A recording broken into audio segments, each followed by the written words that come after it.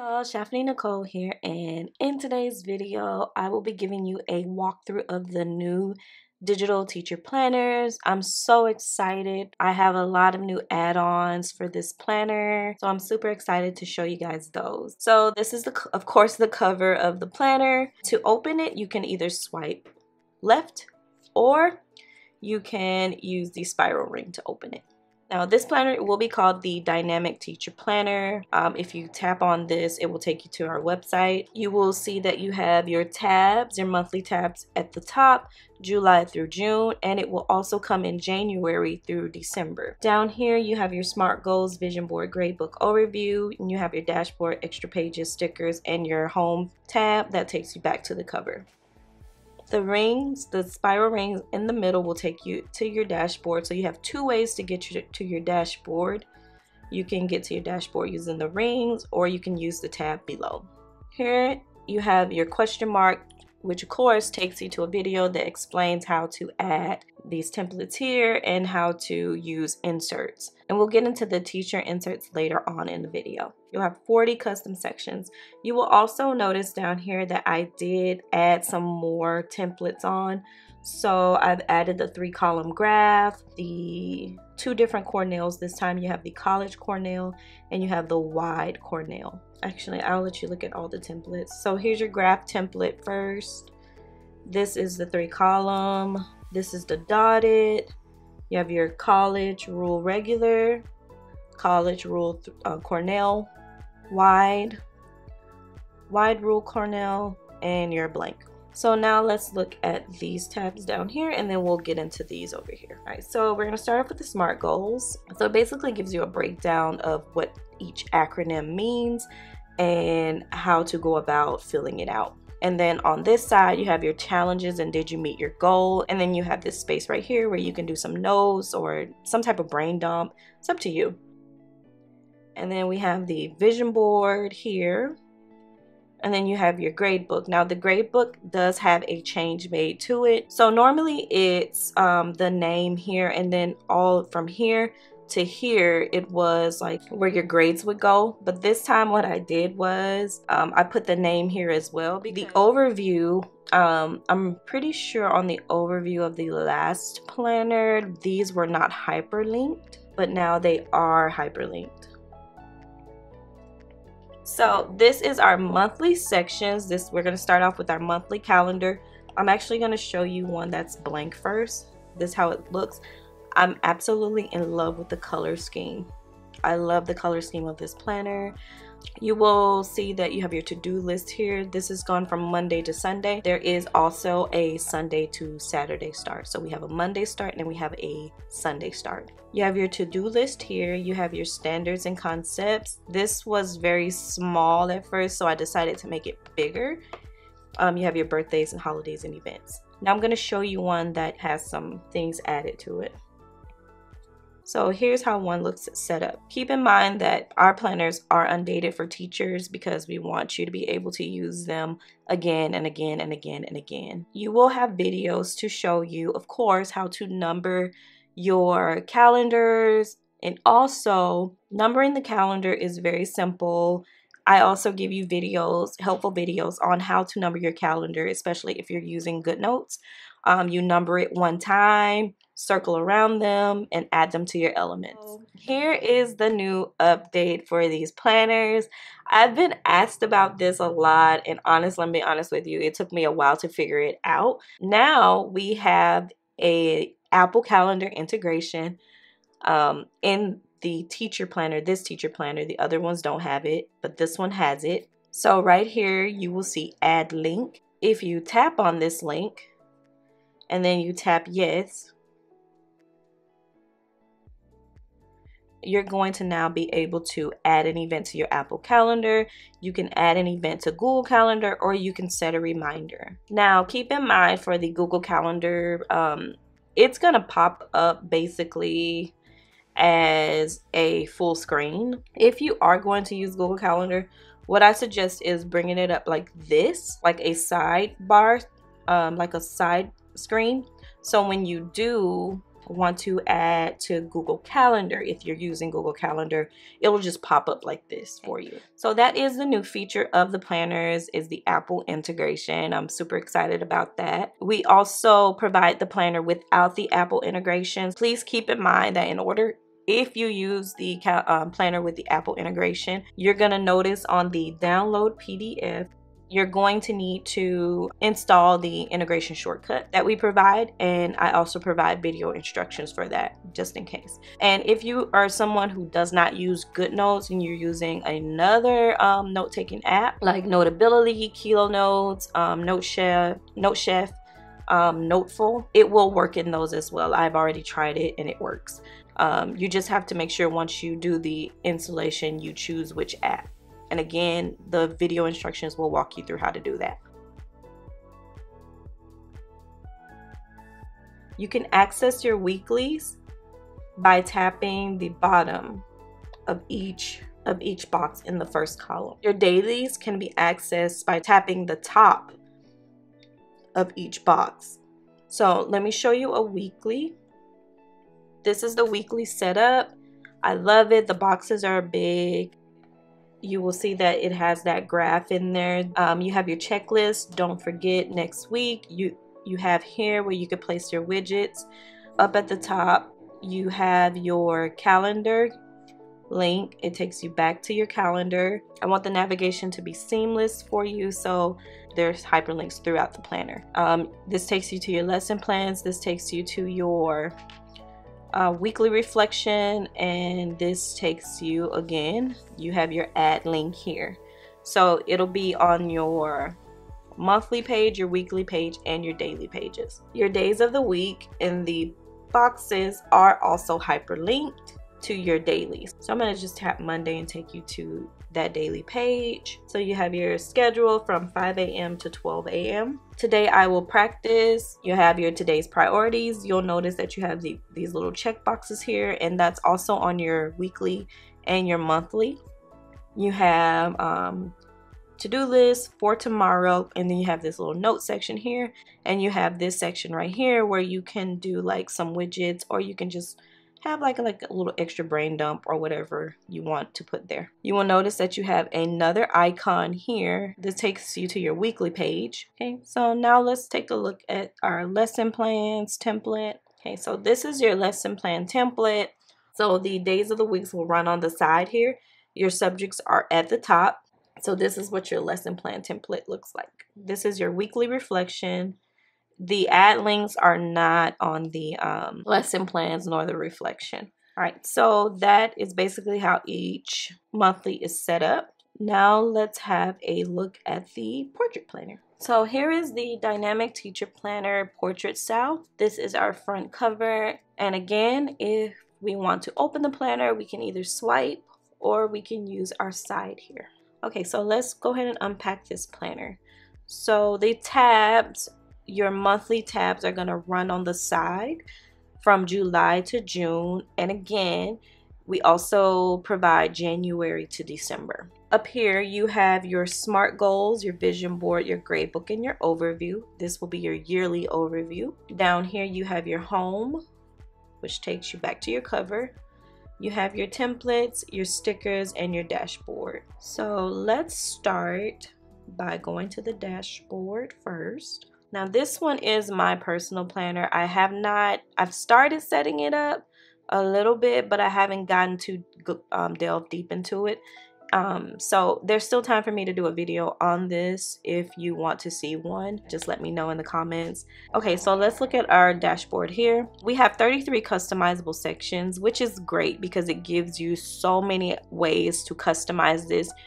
You can do it per student. It's up to you how you want to set up this dashboard. Up at the top, you'll always get a question mark in my planners that shows you basically how to copy over a template. And if you want to use inserts, it'll show you how to do that. Down here, you have your template options. There used to be 6, and I'm going to show you the ones that have been added. I've added in 3 graph column. The Cornell, it used to be just Cornell, but I've broken it up now into College Cornell and Wide Cornell. Let's just look at the templates real quick. So this is your regular graph template or box template. This is your 3 graph. This is your dotted, your regular college, your College Cornell, your wide Cornell, and your blank. And let's look at our SMART goals. This time I decided to put like the SMART acronym here, which basically tells you what they are, and of course here as well. But they give you questions or indicators to help you fill this out, and then your challenges and did you meet your goal. Okay. And then here's your vision board, and I just swipe because they're in order. Your vision board is actually blank, but I started putting stuff in on mine, so that's why you see this. This is your grade book. You get sections for 32 students, and then you have your overview.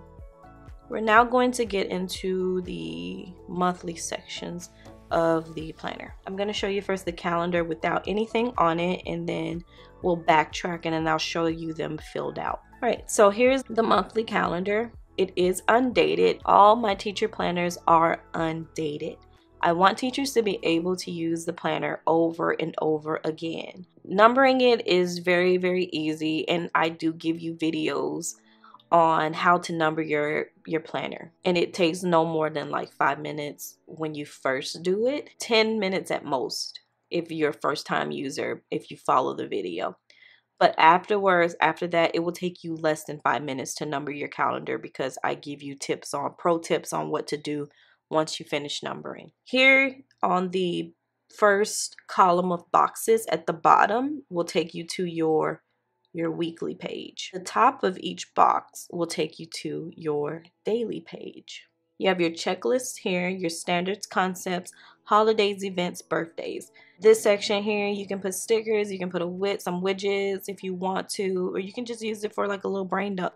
It's quite up to you how you want to do that. Here is what's very new to the planners this year, and I'm super excited about it. I have the Apple integration in these planners now, and it's only in the dynamic planner. They have not been added to the old planners, just a dynamic one for now. So once you tap on this, you'll need to install the shortcut, of course, before it works. But once you tap on the link and you tap yes, you're going to get this, and it's going to ask you what would you like to do. You can add an Apple Calendar event, you can add an event to Google Calendar, or you can set a reminder. If you don't want to use the Apple integration, you don't have to. I did provide the regular planners without the add link as well. If you do use Google Calendar, pro tips for you to do is have it in a sidebar like this instead of it not being on there. Just put it in a sidebar, so once you do want to add to your Google Calendar only, it'll pop up on the side right here instead of taking you away from your planner and making this big full screen. Now let's take a look at the weekly page. So this is the weekly spread. This time I've done the big boxes, which is super cute. I love it, love it, and I'm going to show you my weekly setup in a moment. But you have your Monday through Sunday start. You also get a Sunday start. You have a Monday start and you have a Sunday start. You have your checklist here, and then you have a little section here. The days of the week on this are hyperlinked, so if you tap on Monday, it takes you to the Monday daily template. And you have today I will practice, today's priorities, to-do list for tomorrow. You have a daily schedule from 5 a.m. to 12 a.m. And then on this side you have this space, and then you have your lesson plans template here. Your subjects are going across, and then your days of the week are going down. And by the way, with your Apple integration, if you're going to use that planner, you will need to make sure that once you get to your download PDF, if you're going to use the Apple integration, you need to make sure that you install the shortcut, otherwise it will not work. And I do provide video instructions on how to do that. So, and the last thing we need to do is look at our weekly reflection. So here's a weekly reflection: what went well, what didn't go well, what skills did students master, what skills need to be retaught, students who need more help with skills, and then things to do different in lessons. And that is basically how each monthly is set up. So one of the add-ons was the Apple integration. Here are your other add-ons.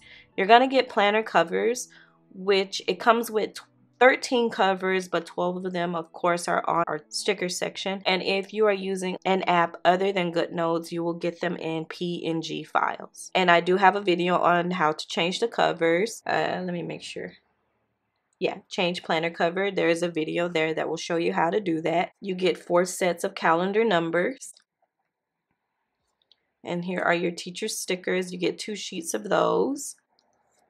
You have your functional stickers here. And then you have your widgets here. We're just going to do black and white widgets this time. I added some new ones here. We have activity signups. So if you want to do like class parties, or if you're doing like some type of event and you are assigning people or whatever, you can use that.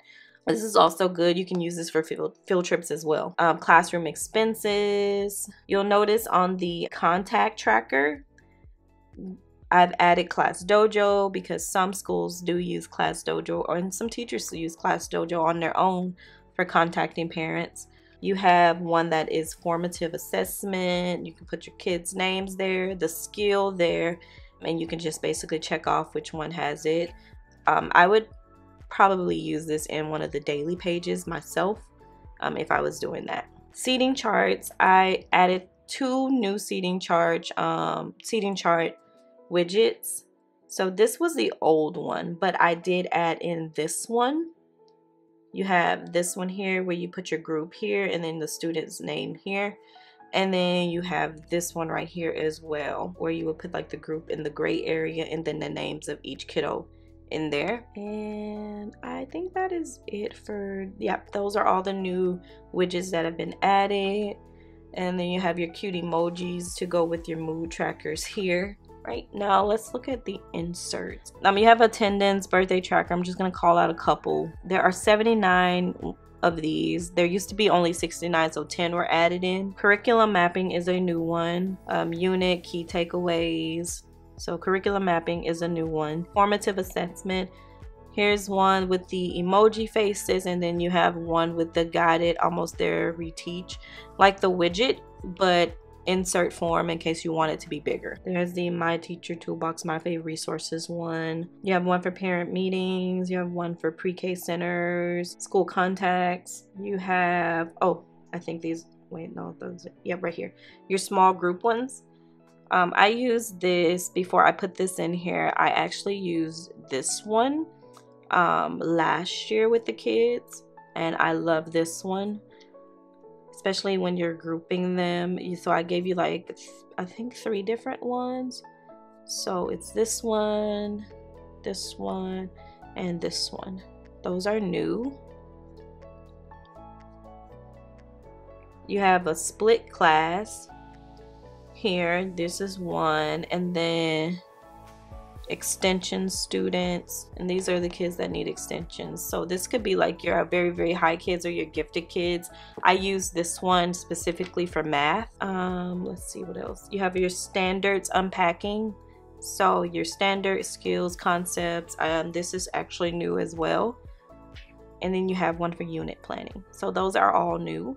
Now the font right here and on the tabs that I use inside of the planner, I'm going to link that in the description box below, because this actually is one that I did pay for. I don't know the price off the top of my head, but I know it wasn't a lot. The links for the planners will be also in the description box. Okay, so that is it. I'm super excited for you guys to try this planner. I think it's going to be very beneficial, especially with now the Apple integration in it. If you guys have any questions or ideas on inserts, please let me know. I do take those into consideration, and anything that can help all teachers, I'm so down for. So let me know either on Etsy or the website. I see those faster. So thank you guys again. I'll see you in the next video. Bye, y'all.